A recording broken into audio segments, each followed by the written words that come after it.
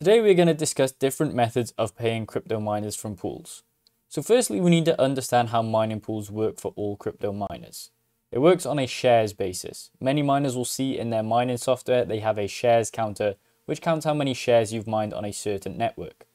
As you can see here, it shows how many shares we have mined, and the other two numbers are the stale or invalid shares. So if you have these, then you might be having problems with the pool or the miner.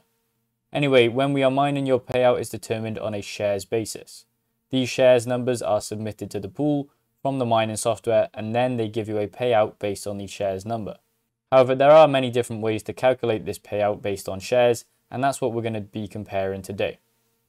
So the four main methods for shares payouts are PPS, FPPS, PPLNS, and PPS+. When looking on mining pool stats, we can see that pools choose to use these four methods for payouts for mining. We can see here a PPS pool, then we have an FPPS pool, then we have PPLNS, and then PPS+. So pools choose different ways of paying out in shares. Now let's get into each four of these methods and compare them to each other. Let's first start off with PPS, which stands for pay per share. PPS offers an instant flat payout for each share that is solved. Under this payment method, a miner gets a standard payout rate for each share completed. Each share is worth a certain amount of mineable cryptocurrency. After deducting the mining pool fees, the miners are given a fixed income every day. Therefore, under PPS model, the returns are relatively stable. This model becomes lucrative during a bearish run of a particular coin. So these shares are paid out at an expected value that won't necessarily correspond to how many blocks the pool finds. So it's basically a set rate that the pool will say that they'll pay out for each share, instead of saying based on luck of how many blocks the pool actually finds. Next we have PPLNS, which stands for pay per last N shares. In this case, profits will be allocated based on the number of shares miners contribute to a block. This kind of allocation method is closely related to mining blocks on the network. If the mining pool excavates multiple blocks in a day, the miners will have a high profit. If the mining pool is not able to mine a block during the whole day, the miner's profit during the whole day is zero.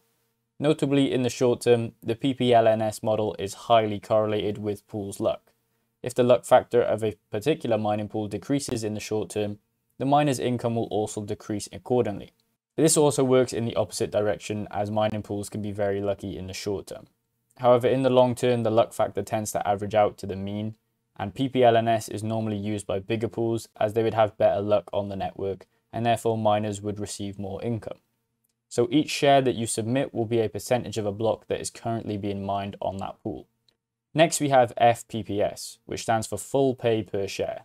This type of payout, both the block reward and the mining service charge are settled according to theoretical profit, and they calculate a standard transaction fee within a certain and distribute it to miners according to their hash power contributions on the pool. It increases the miners' earnings by sharing some of the transaction fees. With PPS and FPPS payment methods, you will get paid no matter if the pool finds a block or not. This is the most significant advantage over PPLNS. The risk and reward are higher with PPLNS plan. Most of Bitcoin's hash rate runs on FPPS because a lot of miners want a steady payout, and there is only 900 Bitcoin blocks produced per day, so it would be hard to predict which pools are going to find these blocks, and therefore miners just want a guaranteed payout for the shares that they submit. Lastly, we have PPS Plus, which is pay per share plus. PPS Plus is a blend of both PPS and PPLNS. The block reward is settled according to the PPS model, and the mining service charge or transaction fee is settled according to PPLNS mode. That is to say, in this mode, the miner can additionally obtain the income of part of the transaction fee based on the PPLNS payment method. This was a major drawback in the PPS model.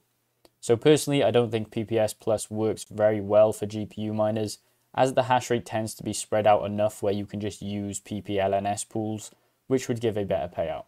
So those are the four main payout methods. However, there are some niche ones such as prop, which stands for proportional, which meaning if you submit 50% of the shares to a block, then you'll get 50% of the reward from the block.